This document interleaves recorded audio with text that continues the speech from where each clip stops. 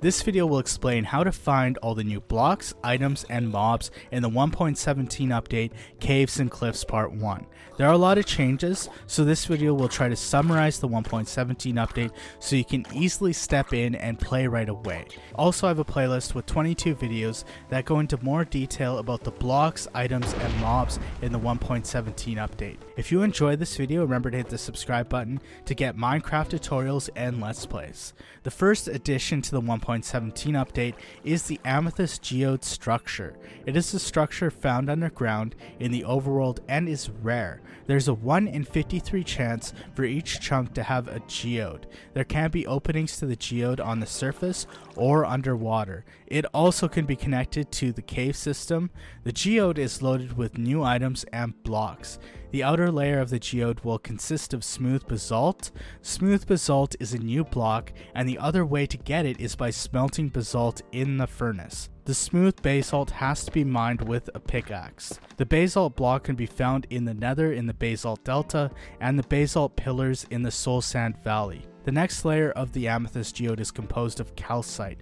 This is a white decorative block that can only be mined by a pickaxe. The geode is the only spot that calcite can be found.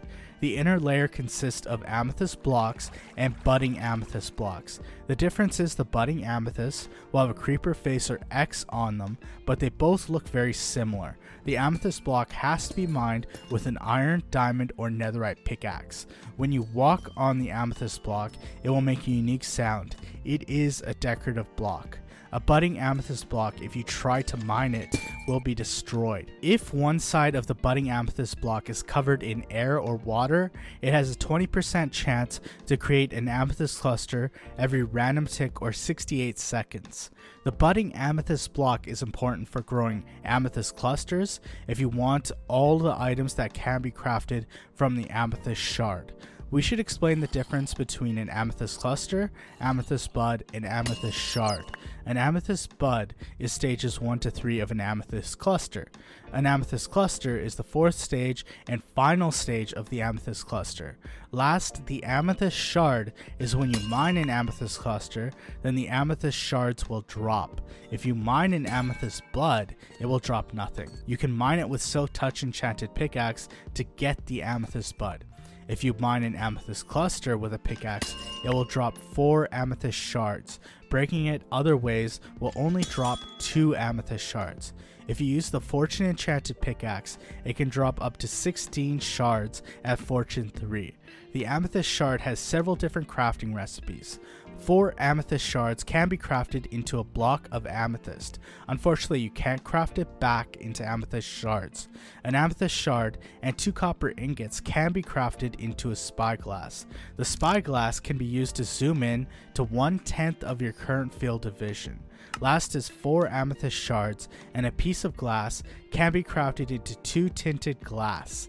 Tinted glass functions the same as glass, except you can see through it and it will block out light.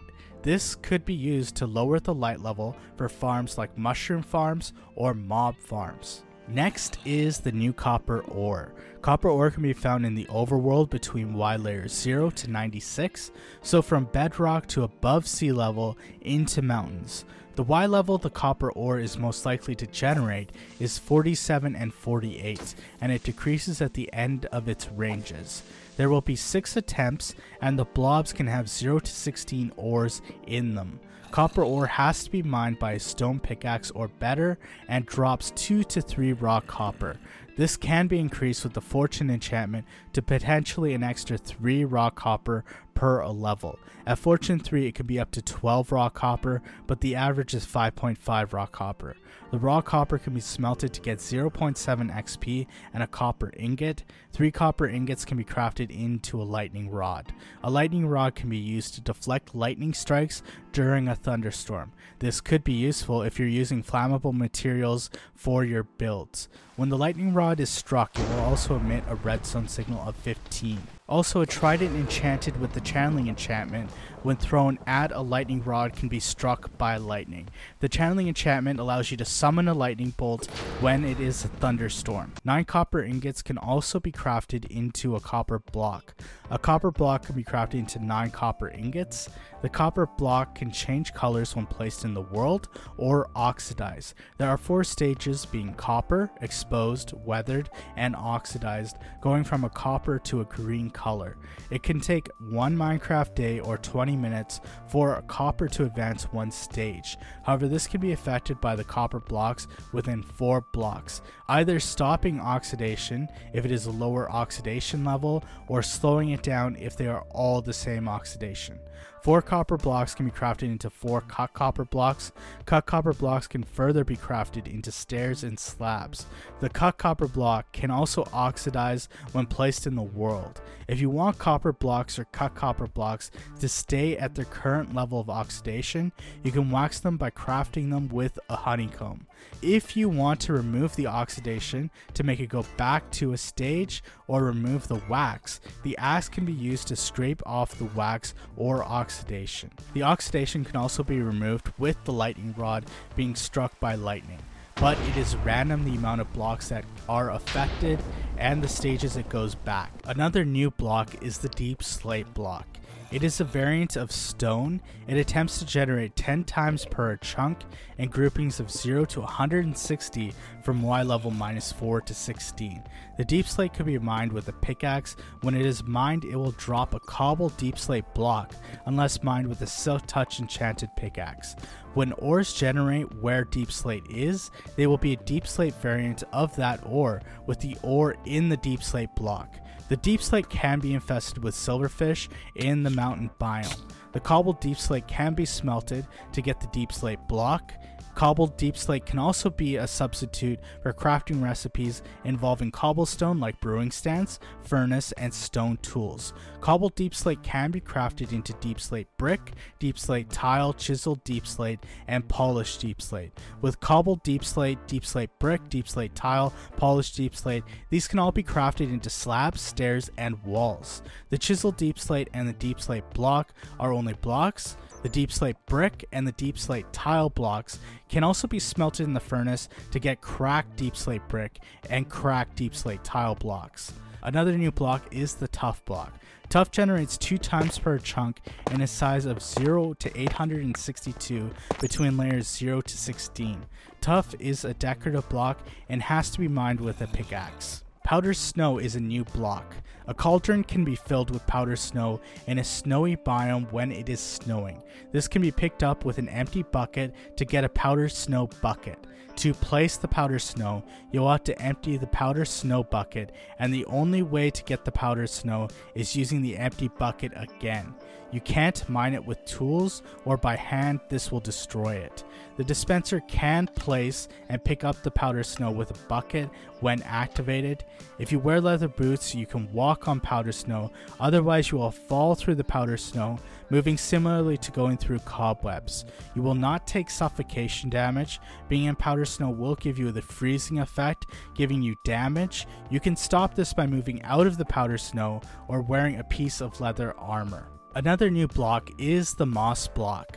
2 moss blocks can be bought from a wandering trader for an emerald, or the moss blocks can be found on the shipwreck in the supply chest at the front of the ship at 42.1% chance. Applying bone meal to moss blocks can convert the blocks around it, like podzol, rooted dirt, sand, gravel, stone, deep slate, tuff, granite, andesite, and diorite into moss blocks. It will do this if it is in a 3x3 to 7x7 area. Applying bone meal can also generate grass, moss carpet, tall grass, azalea, and flowering azaleas on the moss blocks. Moss blocks are part of the crafting recipe for mossy blocks. A cobblestone and a moss block can be crafted into a mossy cobblestone. A stone brick and a moss block can be crafted into a mossy stone brick. Moss carpet is another kind of carpet and can also be acquired by crafting 2 moss blocks into 3 moss carpet. Azaleas and flowering azaleas are flowers that are like saplings for the azalea tree. As azaleas and flowering azaleas are flowers, they can also interact with bees. When bone meal is applied to either, it will grow into an azalea tree. An azalea tree will consist of oak logs, azalea leaves, flowering azalea leaves, rooted dirt, and hanging roots. The azalea and flowering azalea leaves are the same as other leaves. The only difference is when they are broken or decaying, they drop azaleas and flowering azaleas instead of saplings. Rooted dirt blocks are meant to be the roots of the azalea tree. 2 rooted dirt can be bought from the wandering trader for an emerald. Rooted dirt can also be mined with any tool. The rooted dirt will not change to grass or mycelium if next to them, and can be covered by other blocks and will still be a rooted dirt block. If you use a hoe on rooted dirt, this will turn it into dirt and drop a hanging root. If you apply bone meal to a rooted dirt block and there's a space underneath the block, hanging roots can grow on the bottom of the block. The hanging roots have to be sheared to drop as an item. Using anything else will destroy them. Another set of new blocks are the dripstone block and the pointed dripstone. 2 pointed dripstone can be bought from the wandering trader for an emerald, and the dripstone block has a possible trade from the mason villager at the journeyman level for 4 dripstone blocks for an emerald. Both the pointed dripstone and the dripstone block can generate in caves, although rarely. The pointed dripstone can grow and get bigger. To do this, it has to be placed on the bottom of a dripstone block, and there has to be a water source block above the dripstone block. It takes about 5 Minecraft days or 100 minutes for the pointed dripstone to grow by 1 block. Another pointed dripstone can grow from the ground under the pointed dripstone if there is a block 11 blocks below the pointed dripstone. The pointed dripstone won't grow if the tip is waterlogged. Landing on a pointed dripstone or falling on a pointed dripstone can do a lot of damage to the player. The pointed dripstone can be used to fill empty cauldrons. If there is a water source or a lava above the dripstone block and there's a cauldron 10 blocks below under the tip of the pointed dripstone, it can fill with water or lava. 4 pointed dripstone can also be crafted into a dripstone block. Another new plant is the small and big drip leaf. 2 small drip leaves can be acquired for an emerald from a wandering trader. The small drip leaf can drop when sheared, otherwise it will be destroyed. Small drip leaf can be placed on clay and moss blocks, as well as dirt, farmland, grass, and podzol if those blocks are underwater. Applying bone meal to a small drip leaf will turn them into a big drip leaf and increase the size by 1 to 5 blocks tall. Small drip leaves do not grow on their own. If you apply bone meal to big drip leaf, it will grow 1 block taller. Big drip leaves can drop using any tool. If you break them at the bottom of their stem, the entire big drip leaf will fall. What the big drip leaf does is when you try to walk on the top, it will slowly start to collapse, making a sound. It could be used for parkour. If you apply redstone, it will prevent the drip leaf from collapsing, and if you hit it with a projectile, it will collapse even if it is powered by redstone. The candle is also a new light source. The crafting recipe is a honeycomb and a string. If you want to dye the candle, it can be crafted with a dye. The candle can be mined with any tool. The candle is similar to sea pickles. 4 candles can be placed on 1 block, and the light increases from 3 if it is 1 candle to 12 if it is 4 candles. It can be lit with flint and steel, a fire charge, or flaming projectiles. Candles can also be placed on a cake. Glow lichens can be found on blocks underground and more frequently in ravines. Using bone meal on glow lichen will cause it to spread. The glow lichen can be acquired by using shears, otherwise it will destroy the glow lichen. The glow lichen emits a light level of 7. Glowberries are a new food item. 3 to 6 glowberries can be found in a minecart chest in a mineshaft at 38.7% chance. Glowberries can be planted by placing them on the bottom of a block, creating a cave vine. The cave vine grows to be 2 to 26 blocks long. Each time the cave vine grows 1 block, there's a chance for the cave vine to have a glowberry on it. A glowberry growing on it will not prevent it from growing further. The cave vine does not require light to grow. If you apply bone meal to a cave vine, it will grow a glowberry. The glowberry emits a light level of 14. The glowberries are similar to sweet berries. If the glowberries are eaten, they restore 2 hunger points and 0.4 saturation. The glowberry can be used to get foxes into love mode, reduce the link from a baby to become an adult. Foxes can also break glowberries similar to sweet berries. Another change is copper ore, iron ore, and gold ore now will drop raw ores instead of ore blocks. This change now allows you to use the fortune enchantment on pickaxes to increase the amount of iron and gold. The process to get ingots is the same, as you will smelt raw ores to get ingots similar to the old ore blocks. 9 raw ores can also be crafted into raw copper, iron, or gold blocks. The raw ore blocks can also be crafted back into 9 raw ores. A new block that also has been added is the light block. This is an invisible block that can produce a light level of 0 to 15. The function is the same as air and can't be mined. They are meant for map makers and for adventure maps. The light block is not in the player's creative inventory and can only be acquired through commands. Now let's get into the 3 new mobs in the game. Goats are a new mob that generates in the mountain biomes, not all mountain biomes, just the mountain biome. They are a neutral mob, and if attacked they flee.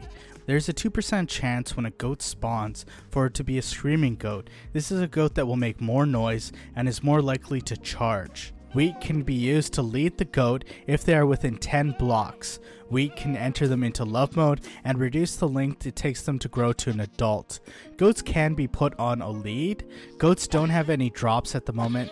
They can be milked with an empty bucket to get a milk bucket. They can jump up to 10 blocks to get over obstacles like small holes or powdered snow. Goats have the ability to ram players, mobs, or armor stands. If the player is standing still, the goat will ram you. The goat's attack doesn't do that much damage, but the ram does 9 knockback or 4.5 knockback for baby goats. The goat's horn is not in the game yet. In Bedrock it is, but it is planned to be added later. The next mob is the axolotl. The axolotl is an aquatic mob. This is a passive mob that spawns in water and land biomes below Y level 63. This means under the surface. So the spot they'll probably generate is in water and underground caves. The axolotl has 5 different colors: leucistic, wild, gold, cyan, and blue. Blue is the rarest color at 0.083% chance of spawning. The axolotl will eventually suffocate after being on land for 5 minutes. If it is raining, they will not suffocate on land. The axolotl can be attached to a lead. The axolotl can be picked up with a water bucket, creating a bucket of axolotl. They can also be released from the bucket of axolotl. They can move on land, although they move very slowly. Axolotls are susceptible to the impaling enchantment, which is a trident enchantment that increases the damage to aquatic mobs. The axolotl will attack aquatic mobs besides turtles and dolphins. They also attack drowned and prioritize hostile mobs like the drowned over non-hostile mobs like a cod. If they take damage, it is possible for the axolotl to feign death, acting like they're dead and regenerating their health. If the player kills a mob the axolotl is fighting with, the axolotl will remove mining fatigue and give regeneration to the player. There is a 2-minute cooldown between them being able to attack non-hostile mobs. The axolotl can be led using a bucket of tropical fish. A bucket of tropical fish can also enter them into love mode and reduce how long it takes a baby to grow to an adult. The last mob is the glow squid. The glow squid is a variant of the squid. Glow squids spawn in total darkness underwater, and they spawn 5 blocks below where there are blocks like deepslate, andesite, dorite, granite, and tuff. They should spawn in underwater caves. The difference between a glow squid and a normal squid is a glow squid has a luminescent appearance and star particles around it. The glow squid will not affect the light level surrounding them. When hit, the glow squid will stop glowing and shoot a cloud of turquoise ink. When killed, the glow squid drops 1 to 3 glow ink sacs. This can be increased to up to 6 with the looting 3 enchantment for the sword. The glow ink sac can be crafted into an item frame to create a glow item frame. This will light up the item in the frame. Also, the glow ink sac can be used on text on signs to make the text brighter at low light levels. As the glow squid are an aquatic mob, they are susceptible to the impaling enchantment for the trident. There are several new advancements added in the 1.17 update. The first one is called Is It a Plane advancement. Can be achieved by looking at the Ender Dragon through a spyglass. The next one is It a Balloon? Is looking at a gas through a spyglass. Is It a Bird? Is looking at a parrot through a spyglass. The next one is Light as a Rapid, which is walking on powdered snow using leather boots. Surge Protector is being within 30 blocks and a villager being within 6 blocks of a lightning strike with nothing being set on fire and the villager not being harmed. Whatever floats your goat is when entering a boat with a goat. Glow and Behold is when you use a glow ink sac on a sign. Wax On is using a honeycomb on a copper block. Wax Off is using an axe to scrape off the wax off of a copper block. The Cutest Predator is using an empty bucket on an axolotl. The Healing Power of Friendship is when an axolotl gives you regeneration when you assist an axolotl killing a mob. One block that I didn't mention is the Spore Blossom. This is a block that can be put on the bottom of a block and can emit green particles. At this moment there isn't a way to get it in survival, but it is available in creative and will be in the Lush Cave biome in 1.18. Other changes include the beacon's beam can now be seen 1,343 blocks away instead of 256. Cauldrons can now be filled with lava and powdered snow. The composter has new compostable items like azalea leaves, glowberries, moss carpet, small drip leaf, hanging roots, flowering azalea leaves, glow lichen, spore blossoms, azaleas, moss blocks, and big drip leaf. Rails can now be waterlogged, meaning you can move in a minecart through water. Also, water will not break the rails if they flow over them. Suspicious stews can now be eaten at a full hunger bar. Drowned will now drop copper ingots instead of gold ingots. Shockers will now spawn a new shocker when hit by another shocker's projectile. The pufferfish's poison effect has been reduced from 4 to 2. Firework rockets now show up in the recipe book, although it is only for one flight duration. A lot more mobs will now drop cooked items when killed with fire. For example, guardians now can drop cooked cod. Mineshafts don't generate floating in air, and corridors for the mineshafts will have support pillars or chains. These are really the most interesting changes I noticed. There are hundreds of fixes and changes in this update. I should also mention, because of how this update was split into two, it has made some of the additions a bit confusing. For example, both the shulk sensor and the bundle were removed from this update. The 1.18 update is more about biomes and world generation. Here's a list of the additions that are in 1.18 and aren't in 1.17. First off, the new underground biomes like lush cave biomes, dripstone caves, and deep dark biomes.